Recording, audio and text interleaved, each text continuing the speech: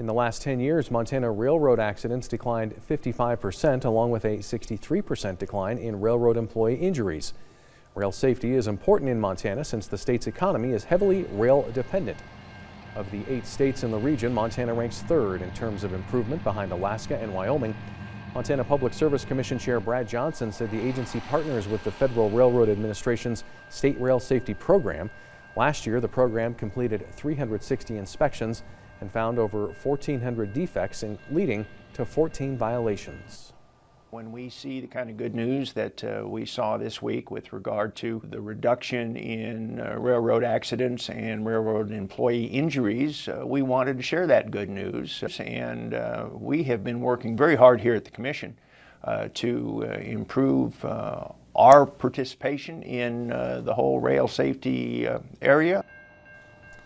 The Federal Railroad Safety Administration works with industry stakeholders and organizations that aim to reduce railroad casualties.